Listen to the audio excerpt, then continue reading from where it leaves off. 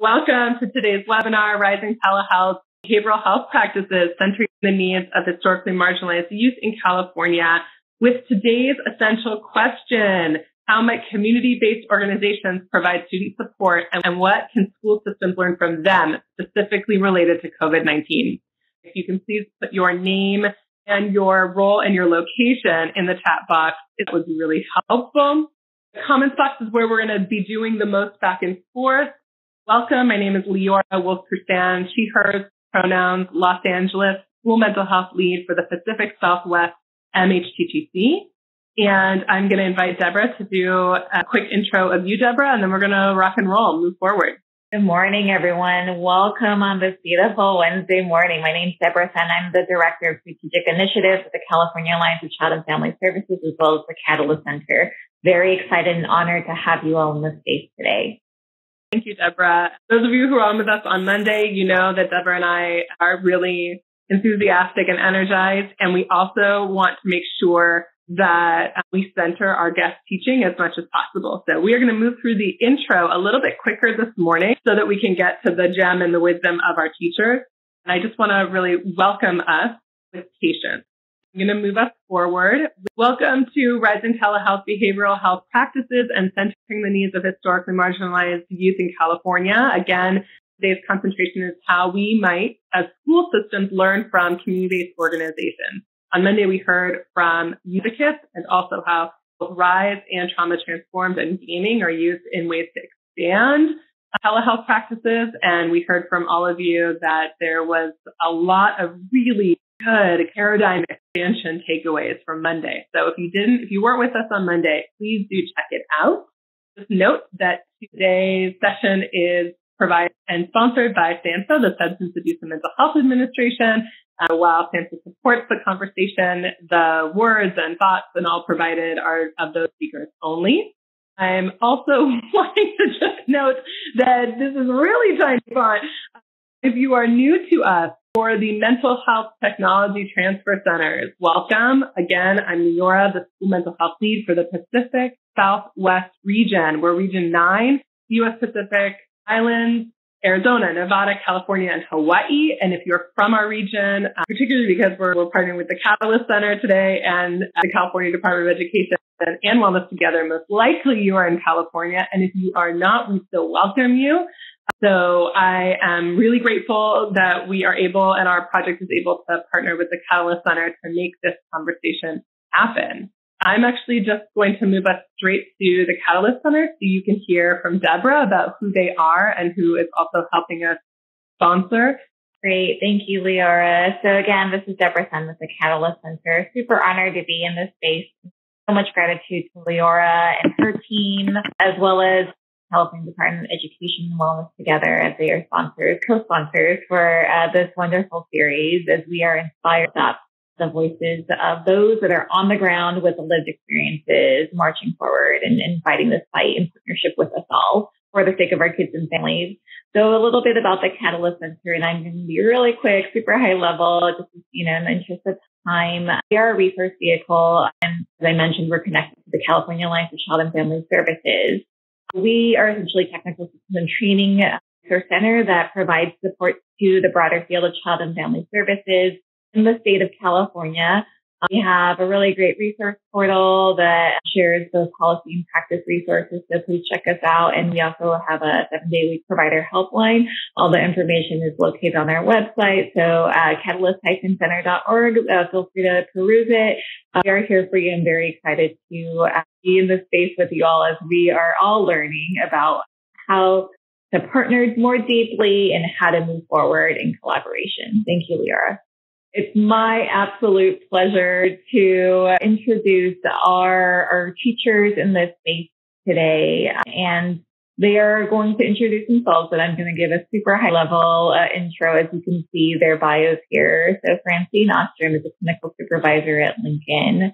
She's also part of a research and clinical team with the Pediatric Diabetes Center at UCSF. And so she's doing a lot of phenomenal, really innovative work in the context of art therapy as they're pivoting into telehealth. And then Rosalind Wingman Kwong is a clinical trainer and EVP coordinator with Hathaway Sycamore Child and Family Services in Southern California.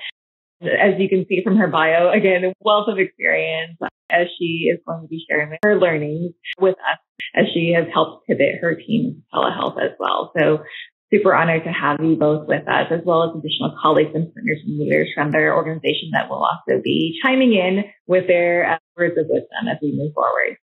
As we mentioned, today is session 2 of our series. On Monday, we focused on partnering and listening to youth and students. Today, we're focusing on partnering with community-based organizations. So I want to acknowledge that some of you might be those community-based organizations. Some of you might be school mental health practitioners. Some of you might be very different roles. And we welcome it all because part of the reason we're having this series, partnering with the Catalyst Center, Wellness Together, and the California Department of Education is because we know that we have in place for providing telehealth services is an expansive portfolio of possibility. and Deborah's going to talk a little bit about that, about why we named it Rising Practices. So what we wanted to do is to think about who do we usually not really listen to, but is usually the drivers of solution finding in our work. And so today we'll get to hear from community-based organizations. All right. Very quickly, I am going to name, because some of you are joining us now, that we're going to offer you to take what you need. I said that at the beginning. I also wanted to mention, I will be sending out a resources aftermath send out after Monday and after Wednesday, because there were so many gorgeous resources that you put in the questions box and in the comments box, and we want to make sure you get them. We also just want to note that whatever resonates is what you need in this moment. So take one sentence, one practice, one idea or more. Be kind to yourselves. There's a lot of information coming to all of us all the time. And that we know that this work is important now because of COVID-19 and also always. So yes, are we talking about rising telehealth practice and centering marginalized youth? We're also talking about thinking about learning in partnership in a different way today. And lastly, of course, there are 3 tracks to the learning: us as a learner, myself, us as a professional, me and my work role, or us as a facilitator, and to think about how we've structured this learning. And I'm going to just do a quick rebuilder, and I'm actually going to ask you not to answer this question. So if you're answering this question, just pause for a second. I'm doing a little switch up right now. I'm going to ask for you in the chat box to offer one word that comes up when you think about school and community-based organization partnership. One word when you think about school and community-based organization partnership. So it's not the question on the screen. I'm going to say it one more time. So what is one word to think about schools and community-based organization partnership? Okay, so we have collaboration, support, necessary, critical, productive, complicated, all caps, opportunity, complex, critical, unity, lacking, collaboration, important, another complicated. We're getting a lot of C words: complex, crucial, collaborated, complicated, needed, key. Natalie's offering another C word: challenging. Yes, they also can be stressful. We've got hero and multifaceted. Yes, so you are answering not the question on the screen, but when you think of community-based organizations and schools and their partnerships, what comes up for you? So we do have a couple of you who are really naming that you have areas of growth in connecting community-based organizations and your schools in this learning. Thank you. So I just want to say that I know that this is a really, really complex conversation about how schools can learn from community-based organizations and vice versa, how community-based organizations can learn from schools. And so as we listen to Francine and Rosalind today and their teams, the question is not to think about who's better or who's doing it the perfect, or who's got this down and we don't have this down and they have this down. Nope.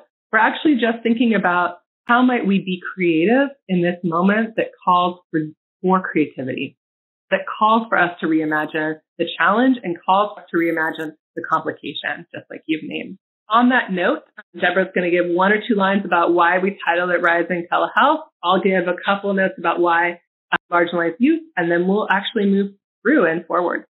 Yeah, super high level again, not to intentionally gloss over it, but just meaning that there are a lot of folks who are rejoining us and have heard this sort of context setting. Why rising telehealth practices? Obviously, a few months ago, our world was completely turned upside down. One of the things that the field recognized is that there is an enormous amount of resilience, creativity, and just passion that the field exhibited. And we really wanted to recognize and create space for honoring that work. And this space, we're hoping it does that as we are lifting up the stories of folks who are absolutely practicing telehealth work in innovative and in meaningful ways that we want to help lift up. And we also use the language marginalized youth and youth we marginalize, not to shame us and not to blame us, but actually to call us into action and to shift us into active voice versus passive voice. So we're not saying at-risk youth. We're not saying marginalized youth. We're saying youth we marginalize so that we can really take ownership and accountability and then do the work of dismantling and reimagining and recreating our practices, just like Rosalind and Francine are going to offer 2 or a couple practices that we might adapt and adopt. Those are 2 reasons why these sessions are named that. Deborah, you want to do the naming the moment? Sure. Yeah. Thanks, Leora. I think this piece is just for us to recognize that there are a lot of folks in this space right now, folks that represent diverse discipline or field or type of work, and location. There are folks in the state of California widely represented as well locally. And these are all the folks that are in this movement, right, that are committed to the kids and families that we provide support and care for. And recognizing that given, our individual lives, our collective lives, our communal lives, we are all in different phases of being. And so, we bring that to our work, we bring that to the space. And so we just wanted to make sure that we're naming the fact that we need to be creative. And this isn't a one size fits all. It's a sharing. And we're hoping that it's an inspiration for everybody in this space as you're moving through your own individual phase. So the purpose of our time together today is exactly to do a listening in. So we want to be really clear. Rosalind and Francine are offering, like we said, a couple practices that might be rising, that might be expanding. And we know that you all also have techniques and solutions and strategies that you've been playing with. I'm using playing specifically because it is a craft and an art to think about how we can support our young people, specifically in transitional times and in chaotic times. So if you have a practice or you have a teaching or you have a wondering, please put them in the comments box or in the questions box so that we can move forward. I want to start. We're opening and grounding, which we did. We're going to hear hopefully from Francine first. If Francine's audio is still having some challenge, then Rosalind, I'm cueing you. We're going to first move to Rosalind. And then ideally, we're going to have time for some discussion, Q&A, and then close. And I'm going to see Francine, if you can join us. Hi, as Deborah said, my name is Francine Ostrom, and I am a clinical supervisor at Lincoln. At Lincoln, with families in various settings, in the schools, homes, in the community, in the courts, and of course now on telehealth. Lincoln's mission is to disrupt the cycle of poverty and trauma and to empower children and families to build strong futures. As you can see from the slide, Lincoln focuses on 3 areas: education, family, and well-being. I work as part of the HOPE team, which stands for Helping Open Pathways to Education. So I came to Lincoln 6 years ago as an expressive arts and family therapist, specialized in treating chronic stressors and or trauma with an emphasis on chronic medical conditions. In my many different roles as a teacher, trainer, supervisor, and psychotherapist, I repeatedly witnessed how art-based intervention moved mountains for children and families, not to mention providers. So another inspiration for developing paint is, of course, art. As you know, is a fundamental human language that reaches across the developmental spectrum and across cultures. There is no place in the world and no time in human history that art has not been utilized to capture the past, to teach and learn about safety and danger, to express sorrow, Art is used to celebrate, to connect. Think of all the shelter-in-place window drawings from young children, youth, and adults around the world.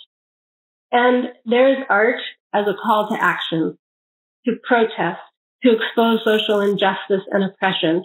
Think of all the signage and powerful murals in the demonstrations, again, also around the world. Another critical reason for developing paint was that I felt frustrated and limited by pre-existing trauma models that were treating post-traumatic stress, past trauma. But as you know, most of the youth we serve are not post-trauma or post any kind of stress. The pandemic and all that is associated with George Floyd and Breonna Taylor could not make this more clear. Paint, then, is an initiative that seeks to disrupt stress, which, when chronic, we know is just terrible for your health and for cognitive and emotional development.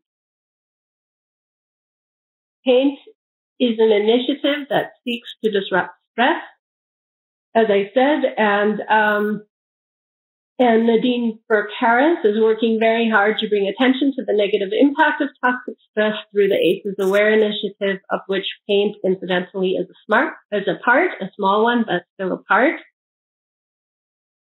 For students and young minds, chronic stress makes it very hard to concentrate, to make important and good decisions, to maintain hopefulness and purpose, to be playful and curious, all cornerstones of learning and relating. Because trauma is known to usurp the capacity to use verbal language, nonverbal processing is often a first step in trauma integration. So for all of those reasons and more, this language we all share needed a more intentional place in psychotherapy at Lincoln and beyond. So Deborah had asked me to address how we transitioned to telehealth. And I have to say it feels like a really long time ago that we did this. And that when it happened very, very quickly. We basically transitioned to telehealth from a Friday to a Monday, and that was my definition of a team effort. The interdepartmental collaboration was amazing. Leading the way was our CEO, Alison Beckwar. Emails were flying back and forth Saturday and Sunday, and on Monday, we were coordinating with IT to get Zoom accounts to all providers.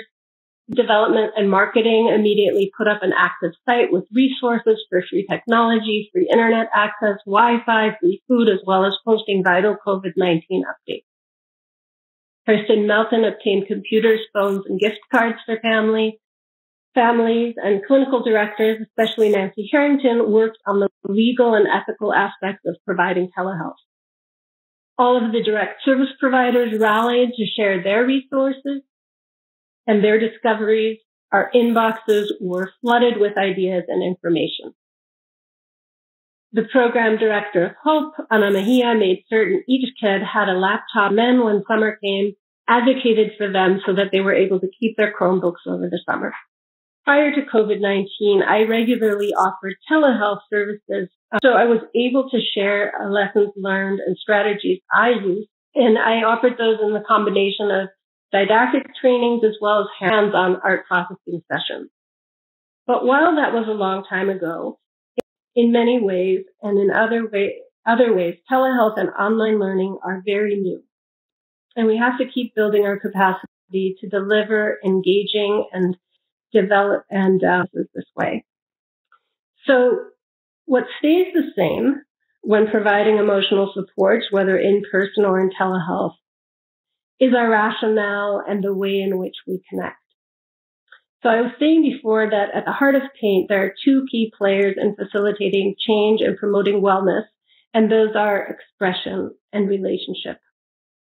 And the way in which we anchor the relational piece in our work in paint is informed by evidence-based treatment models and the writings of leading attachment researchers and clinicians, Alicia Lieberman, Peter Fonagy, Arietta Slade et al., Barbara Stroud, and in the art therapy domain, Linda Chapman. And something that their attachment work has in common is that they all engage in imagining and wondering. And there are lots of good reasons to do this because imagining and wondering about another person's state of mind and one's own is linked to really great things. More enjoyable social interactions, improved cognitive outcomes, reflective function, which is what this imagining and wondering is technically called, is linked to a decrease in CPS reporting, a decrease in caregiver depression, as well as a decrease in obesity rates. Children who live in foster care, whose foster parents are trained in reflective functioning, have better childhood outcomes across multiple domains. This is pretty remarkable that a commitment to wondering about what someone else is thinking, feeling, intending, believing can bring about such profound social and long-term change. The other piece that stays the same on telehealth is the use of expression, which is known to calm an activated stress response system. Think here of Linda Chapman and Dan Siegel's work and Bruce Perry's work. Name it to tame it. But sometimes it isn't easy to do with words, and art can provide an alternative and a supplement. Sometimes kids don't want to talk, or they can't. But the most important objective is to stay connected, to stay in relationship where possible, remembering that the biggest tool is the experience of the relationship, especially in disrupted learning communities and new social isolation. Emily Daniel and Kendra Ng, who are here with me today, they are both high school clinicians, and they bring tears to my eyes. They're here with me today, and they will talk about how they have stayed connected, and it's really remarkable what they've done. So providing opportunities for expression, yes, verbal check-ins and checklists related to COVID-19, of course, and Rosalind will provide vital tools to do this. The mental health aspects of navigating the virus and racism and oppression and how they are all complexly intertwined will require specialized support, creative minds. We have not seen anything like this before in scale. And also, I think the George Floyd, Breonna Taylor, and are really showing us how we really need to re-examine what it is that we are doing everywhere. I was very stressed when I made this slide. It says from pragmatics to theory, tools to implement paint via telehealth, and it really should say from theory to pragmatics. So sorry about that. And so one of the ways we are facilitating both relationship and expression is through the Zoom whiteboard feature, through screen sharing of images, writing poems together, interactive art expression, treatment planning together on the Zoom feature, and finding accessible and relevant materials and expression in the home. For example, we are using paper as a surface and a sculptural medium, which I'll talk about in a moment. As I said several months ago, the drawing on the drawing board on Zoom was flashing news, and I'm sure most people know about it now. But in mid-March, this was a revelation, and it was, of course, exciting to still be able to connect with kids via art as a language with kids who did not have art materials in the home. So when they had phones, this can be done on phones, and it can be done on the computers. So in Paint, we begin every session with the practice of checking in with a simple question: what color is your heart today? And we do this to expand emotions vocabulary, to put out a call and hope for a response. We do this to signal that feelings can be temporary. We have today, and that feelings can change. And if some of you are thinking this is nothing new, you're absolutely right. This intervention resonates with intervention targets of several evidence-based treatment models. DBT comes to mind. But what I like about this intervention is that it is a really tender way of asking about feeling states, mental states, and recognizing that feelings are often expressed indirectly and in the body. This year is a playful heart and done right at the beginning of Shelter-in Place by a youth who, because she's autoimmune compromised, would likely die if infected. She has to be very isolated, also within the home, and from other family members who do go out into the world as essential workers. And perhaps, therefore, we have the very small rat-enveloped red heart. There's also perhaps a denial of fear, a form of escape, a wish to play like before, a wish to stay connected in the context of massive disconnection. And perhaps it is a heart that is not yet able to hold the heavy and the light, or perhaps just not wanting to. This year is pretty self-explanatory, and I know it's hard to see, but it's a picture of sorting circles. And it is a way to use the drawing board to design treatment goals, distinguish between what youth can do and really maybe what it can't do anything, and where they are at the mercy of forces so much greater than themselves. But sometimes distinguishing those two things can help feel a little more anchored and allow them to focus on what they might be able to do. The other thing I like about this kind of treatment planning is that it is interactive. So many youth I work with, they don't really like to type, so I can type what they tell me to type. I also like to offer circles because it's one of the first representational shapes young children draw, oftentimes as heads, to create themselves significant caregivers and the sun.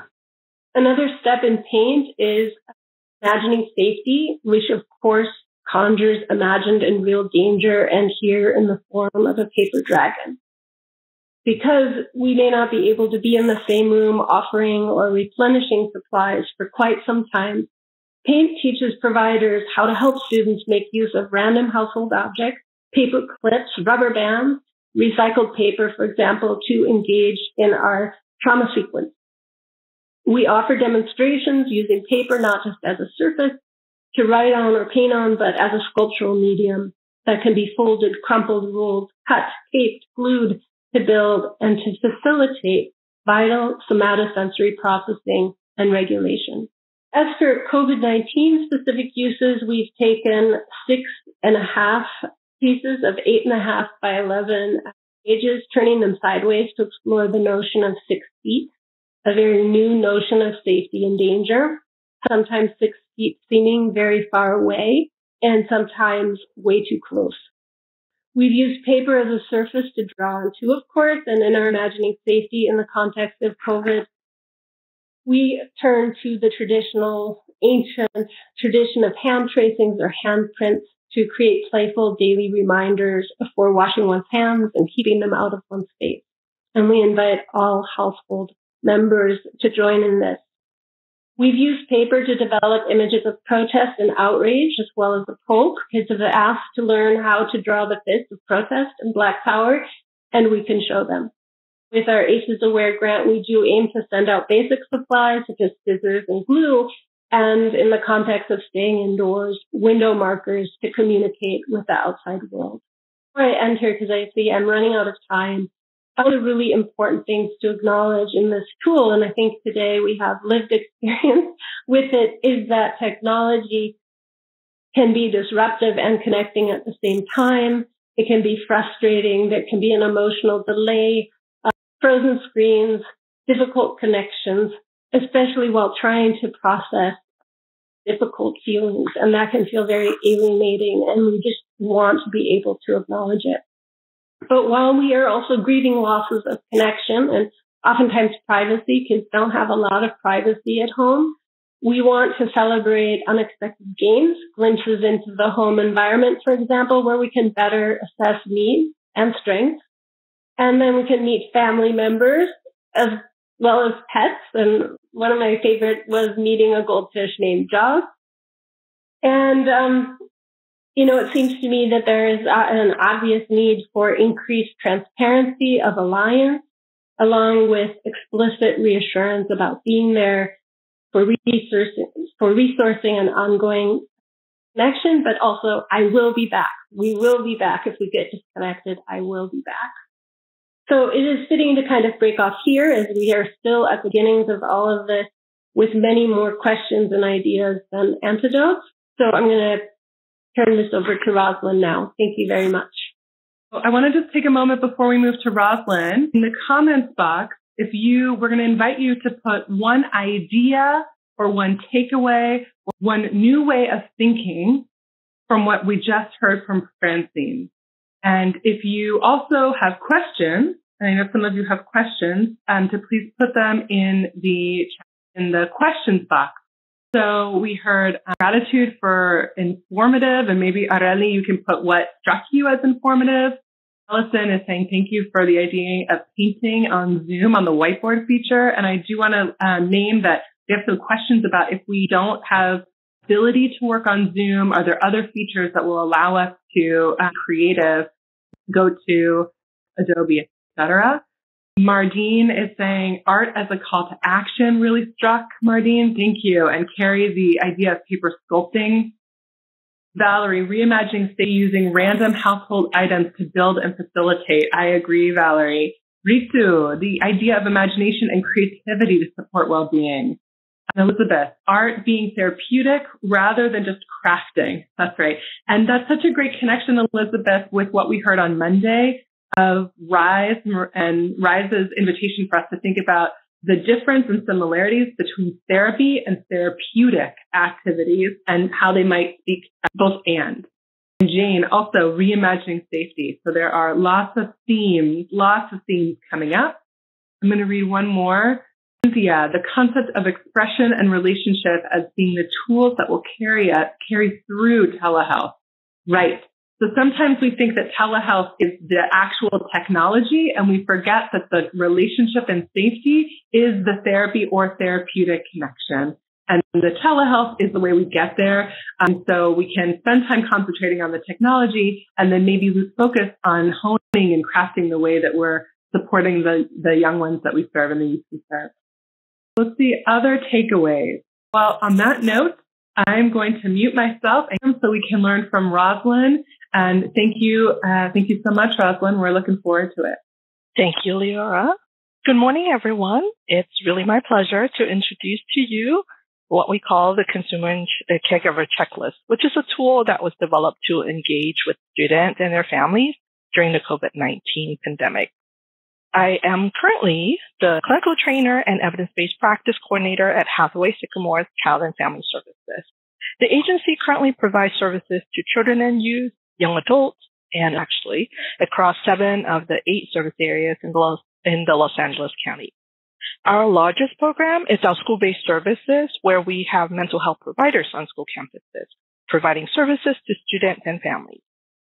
Young adults that are leaving the foster care system are at elevated risk for homelessness, and our transitional independent living program supports those young adults emancipating out of the foster care system by providing housing, mental health services, as well as skill development to assist them in living independently. We also have a residential campus providing services to young people referred to us from the Department of Children and Family Services and County Probation. We have a foster family agency, and we also provide community-based services responding to the mental health needs of children and families in their homes and communities. We have a training institute, and I hope to be able to share a little bit later on our discussion about our training and consultation program for schools and educators as we prepare to return to school. Our mission is to cultivate hope and resilience to enrich the well-being of children, adults, families, and communities. Now, the realities of COVID-19 health crisis and the Safer at Home guidance have really drastically changed the lives of students and their families that we serve. And as providers and educators, we've become one of the most important and sometimes really the only safety net for our students and their families. Of course, the best practice guidelines are still preparing for your sessions, establishing an agenda, and following up to make sure we eliciting and sharing our progress. But our clinical training department really worked hard and wanted to provide our staff with additional support by offering what we call clinical tips for staff in the use of telehealth. And in reviewing how to concretely support staff to make services relevant to COVID, Dr. Gamio Stanek, our VP of Clinical Practice, Training and Research and Evaluation, came up with the idea to develop a checklist to be used at every contact as a practical way to engage and touch base with students and caregivers on a regular basis, specifically surrounding COVID. And this really helped us ensure that we are asking everyone a similar set of questions, including our marginalized youth and families. This is what the checklist looks like. We included a primer for the checklist, and we've worked really closely with our program staff as well as program supervisors in developing this checklist, and included a primer where We're just giving them some ideas about what they can say to introduce this to consumers and their families. And the checklist also consists of a list of open-ended questions. Examples of questions from the checklist include, during the previous week, have any circumstances for you or your family changed that is affecting you? Or how is your daily life impacted by the current situation? What skills can we review to help you deal with that?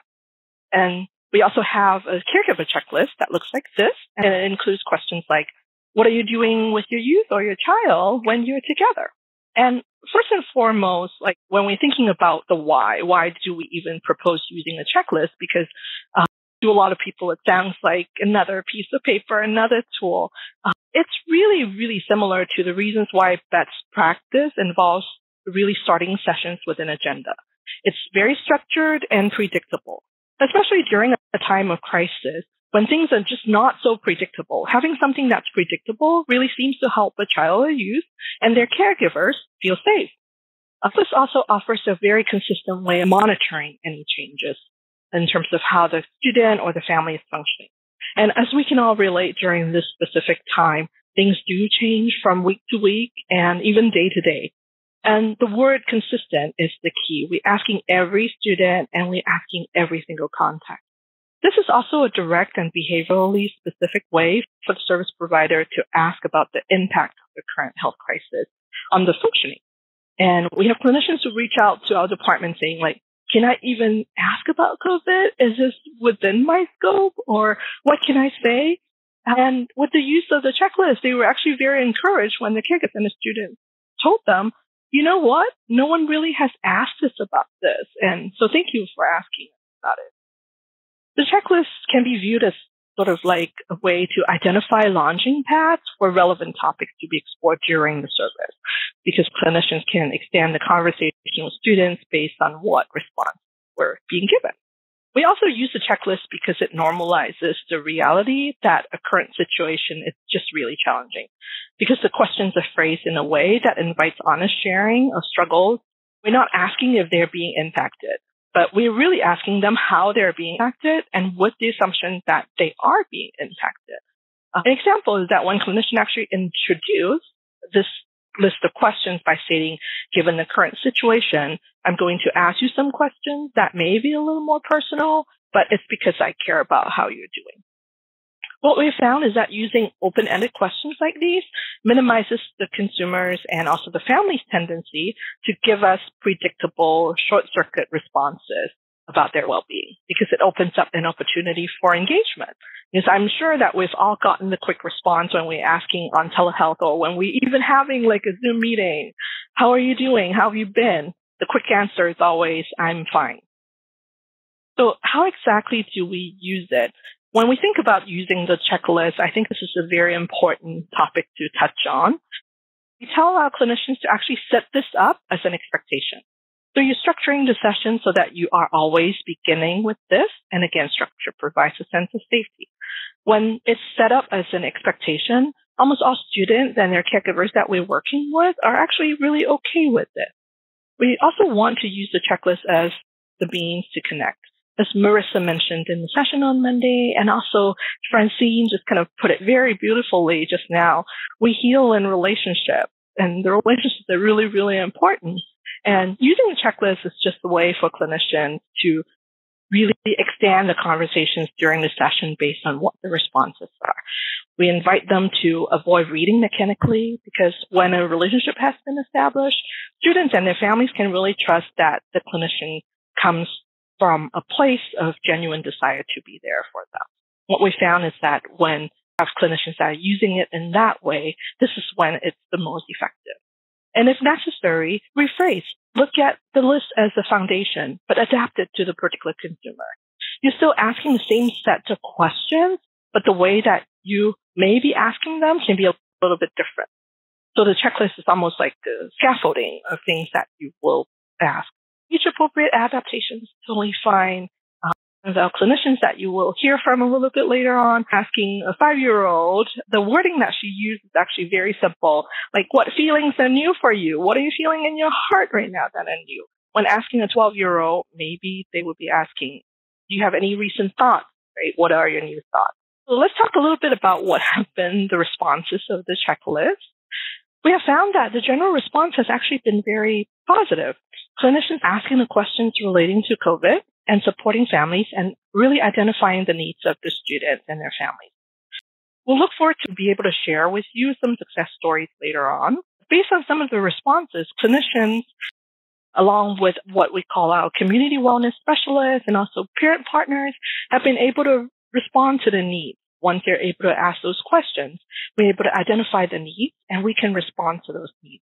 Have staff that are going out to do suicide assessment and safety planning with PPEs and social distancing. And then we have staff that are accompanying parents to the hospital.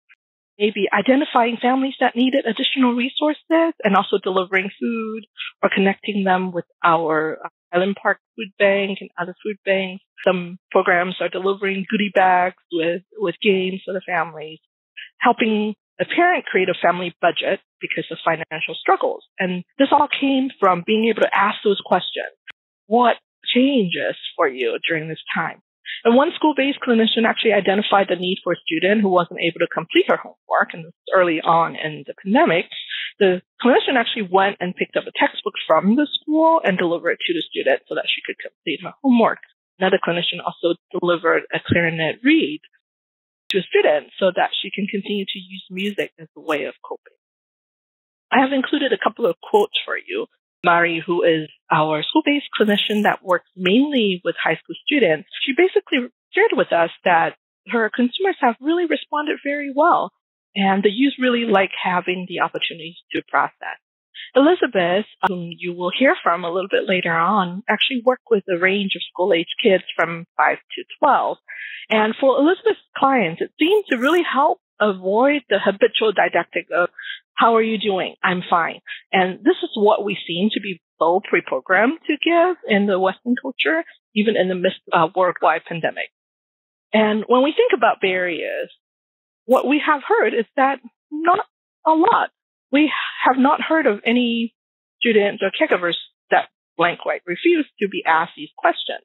Again, it goes back to the why or the how, right? So how we ask questions. The barriers that we do encounter sometimes is the caregiver. And when the discussion becomes a little bit more just about them. And once again, the checklist is there because they feel like they haven't really been asked some of these questions. So it's easy for them to start sharing a little bit about how they are doing. And it shows us just how the checklist does elicit the sharing of needs. And it does take some skills on the clinician's part to be able to direct the conversation back to the student and the family, of course, after validating and being empathetic towards the caregiver. And this may actually lead to additional conversation surrounding the need for mental health services for caregivers. We also have encountered some provider barriers, meaning that we have heard of clinicians just not wanting to use the checklist, and we can understand why. A lot of times it's because they perceive it as just one extra form. And one thing for us to think about as maybe trainers or leaders is how to present this as a tool, but not necessarily as a script or as a structure. When we think about the successful use of checklists, it will support clinicians with engaging with students and their families. And we just included a few more tips on engagement that we found to be helpful. You know that definitely with engagement, we always want to make sure we're communicating sincerity, the tone of voice, facial expression, being empathetic, being a listener from the very first connection. And as always, affirm their strengths, acknowledge their feelings, use reflective listening. But specific to telehealth, what we found is that increasing narration of nonverbal cues, which we've learned from many of the other webinars that have been offered, definitely seems to help describe your own nonverbal cues and maybe theirs too. That seems to really help, especially when maybe not a lot of nonverbal cues can be picked up during telehealth. Using normalizing language definitely has helped. Incorporate the use of we to just normalize current structures. And when appropriate, of course, use some self-disclosure and get right back to the student. We've included some other creative ways and other resources as well. Just want to highlight a couple of resources there, including Sesame Street and Communities, which is a platform for younger kids. Has a lot of videos as well as interactive games and handouts on specific topics, including health crisis, hand washing even, or trauma and grief. So just resources for you. But we're definitely looking forward to talking more with you during our discussion. Here's my contact information. Thank you so much for the opportunity to just introduce you to the tool. Thank you so much, Rosalind. So I'm going to invite you again in the comments box to take one moment of reflection, one moment of inhale and exhale, to name one takeaway or one learning or aha that you are holding from what Rosalind presented. I know I'm holding really the importance of consistency and predictability, and the importance of really ensuring that our telehealth practices are multimodal for multimodal learners, both thematically and also visually. Right. So Adrian is saying getting back to structure, getting out of the didactic, how are you doing? Yes. Structure to build a sense of safety. Thank you. Oh, we're giving an outlook for what a checklist could even be, Rosalind. Yes, that's so powerful. Michael, being aware of close-ended questions. Mm-hmm. And Francine, holding and recognizing the body, the soma that's holding a lot of our experience in this moment. And directly asking about the COVID and social distancing experience as a norm. Thank you, Emily. I'm also seeing Ritu, narration of nonverbal cues, and the depth of the questions being asked. And this is reminding me, in our follow-up resources, I will also send a list of questions that we've been learning from that are beyond the how are you. Wonderful. Thank you. And Izzet, I think Izzet, that's how you pronounce your name, is naming structure versus template is helpful. That's right.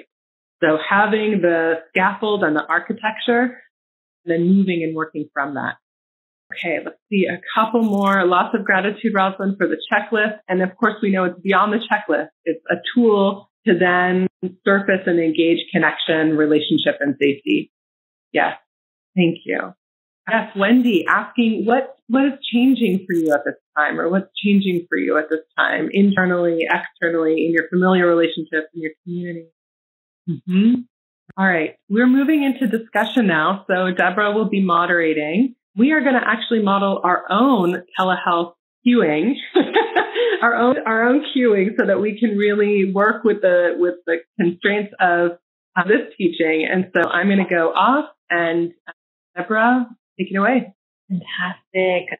I'm going to pose a series of questions for the Lincoln team and the Hathaway Sycamore team for the audience. As you're inspired and moved and curious, please do feel free to type in questions in the chat box. We'll try to address them, as we go along, as well as create space towards the end to also verbalize them to the panelists. So, first question for our teachers today. You spoke a little bit about this, but I'm curious if you all have any stories or anecdotes that seem meaningful to share in light of how you feel your telehealth model or strategy has provided a positive impact in engaging marginalized students. Well, I'd love to hear what Emily and Kendra have prepared. I would say that for me, just the fact that we're staying connected is just the most powerful thing about it all. But how about Emily? Hi everyone, nice to be here. I am a clinician at a high school in Oakland. Oftentimes we serve as a bridge to connect with families who may not feel as connected to school. In my experience with the telehealth model, a lot of the work in the beginning has really been focused on basic needs, making sure that our families have the resources that they need, and caregivers who have lost their jobs, who may be undocumented, helping find financial assistance, housing. Those things have been, I think, thinking about like hierarchy of needs, those have been, the main things that in the beginning that I was working on. Just moving on from that, though, I think really with the telehealth model, like consistent flexibility is really key. For example, we know the importance of providing consistent weekly times for families and youth, provides containment, but I also think, meeting them where they're at. So I've done a lot of like quick check-ins, FaceTime, Zoom, different platforms for whatever they're, whatever they feel comfortable with. I feel like that's really been helpful in being flexible on my end. And also I found that focusing on being in the here and now with youth has been really helpful. I've been doing this through mindful grounding techniques and also art interventions. So many times, youth are not in a confidential space at this time. And so art interventions can be really helpful when verbal communication is limited. So for example, I have used interventions such as like a handful of feelings or what color is your heart today, which Francine spoke about earlier, and mandalas, where youth can identify their feeling states without verbal interaction. And so youth have really enjoyed the process of like tracing their hands or the repetitive motions of creating a mandala. I've seen it work to calm the nervous system and sort of implement those grounding techniques.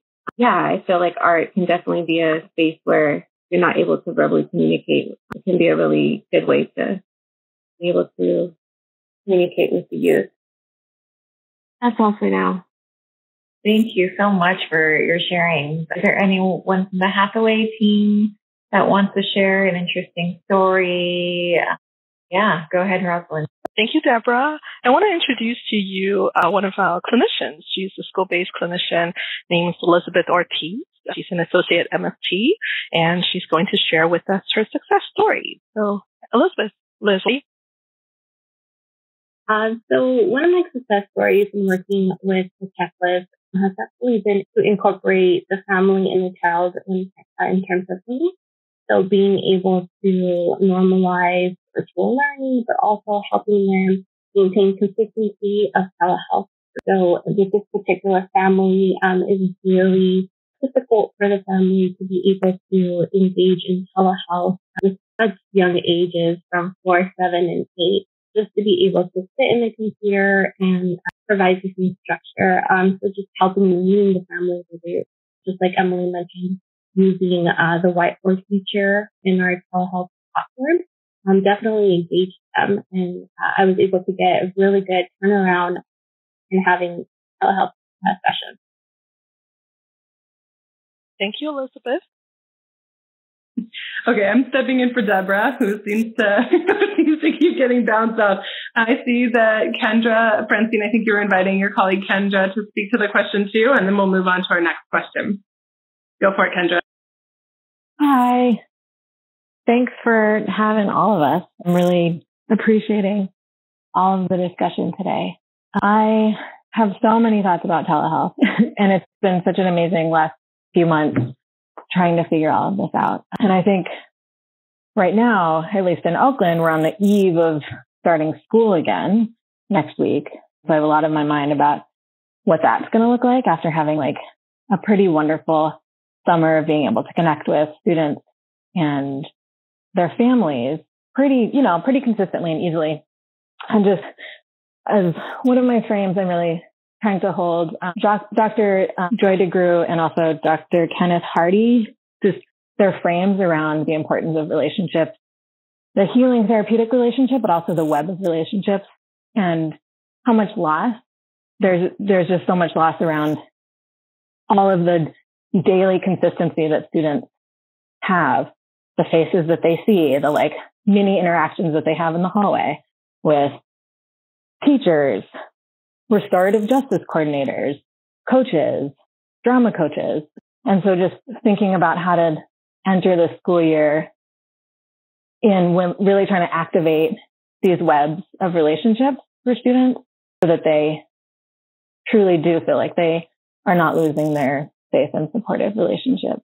So that's really on my mind as far as re-entering the school year. And then also I just wanted to say, anecdotally around like making telehealth work, like I've gotten really used to looking, talking to the ceiling or the corner of my client's face and like really not getting, to see all of them and just getting really comfortable with like meeting them where they're at as far as that goes. A lot of like by the end of the school year in May, a lot of the students that I work with were like just done looking at themselves on camera. And there's just like a level of self-consciousness at that developmental period that I think can be pretty excruciating right now. And so I was just like, I'm totally okay with not I don't have to see you every time. And I've even got one student who is so self-conscious about his voice that a lot of times we'll be on Zoom together and he'll just be chatting me and just like, just like being okay with like hearing a lot about video games. Just really wanting the relationship to feel safe and supportive, like within the moment of contact, like within the session, and then also outside of that, as far as like, okay, I'm going to call your mom and like talk to her about this and what's going on with your cousin, and just like really trying to, be supporting the relation, not just our relationship, but all of our relationships in this collective moment. Thank you. I don't think I'm in the developmental place that the youth that you're working with, but I can tell you that I'm a little bit tired of seeing my face on the videos. So I'm also, I think that might be a shared human experience. I want to go to the next question, and this is really speaking as community-based organizations, as practitioners, partner with schools or partner with school mental health professionals, Rosalind, Francine, and team. What would you like to ask of your school partners to consider or do differently or do similarly as we start the school year thinking about school mental health? One of my thoughts is that tapping into curiosity and playfulness and maybe following youth's lead in learning. What do they want to learn? What is relevant learning right now? Because I think going to problem sets just does not make sense in this crisis. And I think back to feelings again. I think school staff, teachers, there's no reason why they can't do a version of What Color Is Your Heart Today with the kids. And also, Rosalind, maybe a checklist for teachers at the beginning of class. And I think constantly assessing Zoom fatigue. This is an endurance contest really. And how can we help youth? And I think Kendra was speaking to that too. It's like in the summer, the connection might have been facilitated by the fact that there was a lot of freedom and, in quotes, definitely not freedom, but freedom from Zoom and freedom from a rigorous school schedule for many kids. So I think some of the things that we have thought about that would be very helpful is definitely the collaboration and partnering. So when we're thinking about what we as community-based organization can do, we are thinking about how we can start to create opportunities for increased connection to the school community. And because of that, actually, our training institute does have a proposal for a training and consultation program that we have available. And you can find the handout actually available for you in the handout box. This is an initiative that what we're hoping to do is to really be able to partner with schools, be able to provide support as we think about transitioning back. Our team actually was talking a little bit about how the technical support, and I think I would love to have Rebecca Liel, who is one of our clinical supervisors, also chime in to this discussion as the clinical supervisor too. I think sometimes we do run into technical issues too, because we have students that are delivered maybe computers, but however, what they're capable of doing with the Chromebook that they have been delivered may not have the same program that we use for telehealth. And so being able to collaborate, I think, as the team and be able to really have the two tech teams collaborate. We also talk about the dream of having a community-based organization, having someone that is really dedicated to tech support for consumers and also for their families. Because right now, we know we have our tech team supporting staff. When it comes to supporting our students and also their families, it seems like that may be a little bit harder for us to be able to do. So at this time, I want to invite Rebecca Liel, who is a licensed marriage and family therapist, and if you can join us in the conversation. So just to piggyback on what Rosalind was saying, would really benefit from having the tech support work with the families. That would be really helpful. And then some other things that we wanted to keep happening was being able to use telehealth so that way the families had more access to some of the resources that we're not able to provide when we're in person. So on telehealth, we've been able to use more videos. Even in our group supervisions, we're sharing resources a lot faster.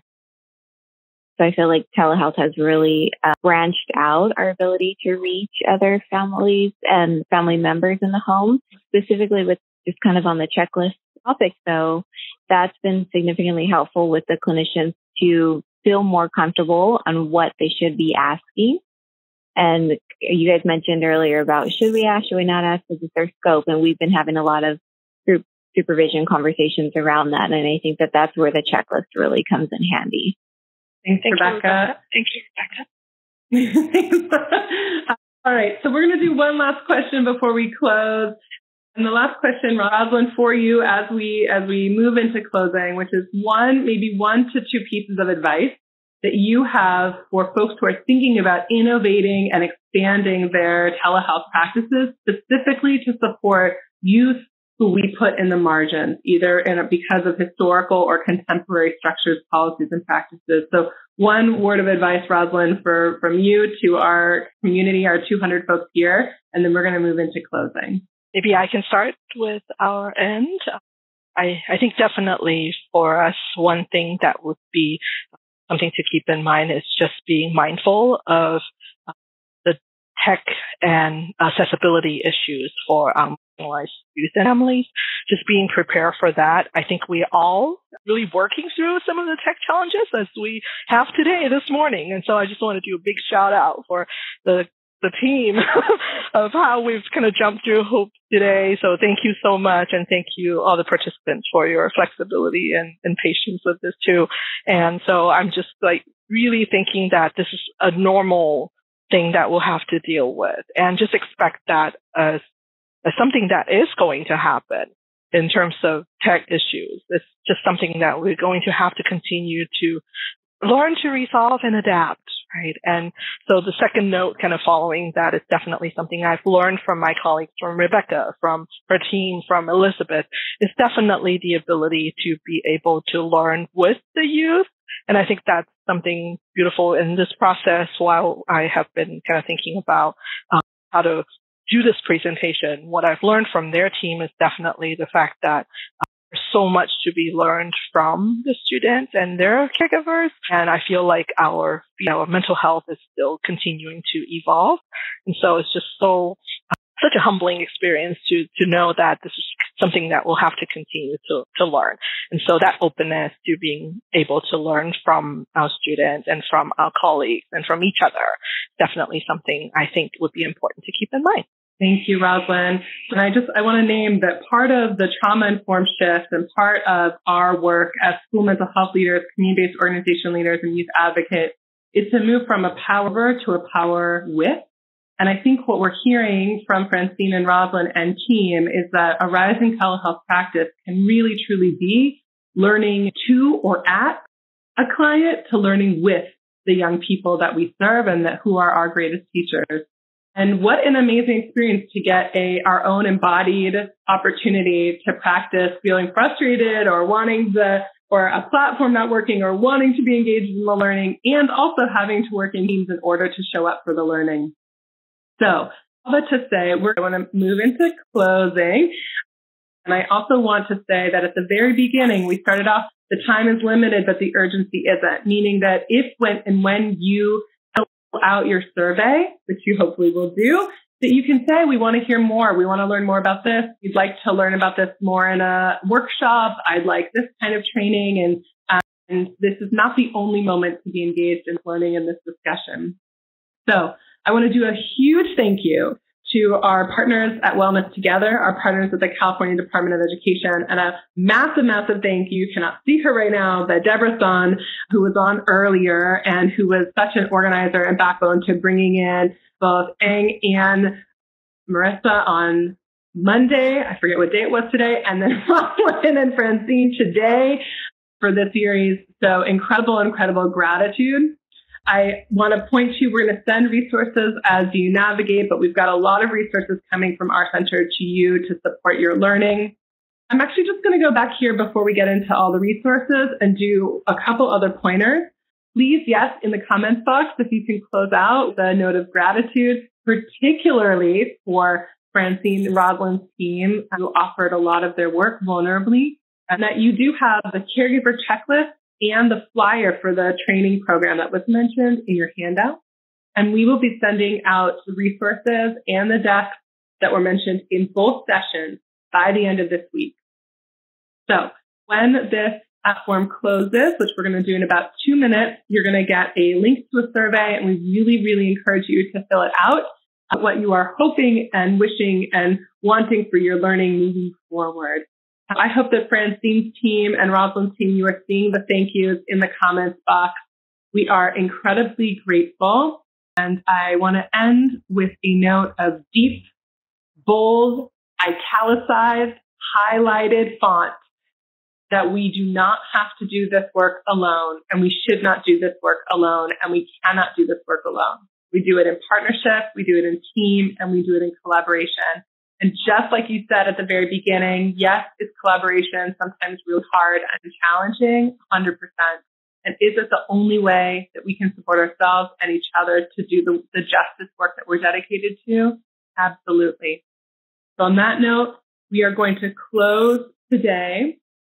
Again, I'm Leora, School Mental Health Lead for the Pacific Southwest. My colleague Deborah Son at the Catalyst Center. On behalf of both of us, we are so grateful for your patience and for your tenacity and for your curiosity and your play in this conversation.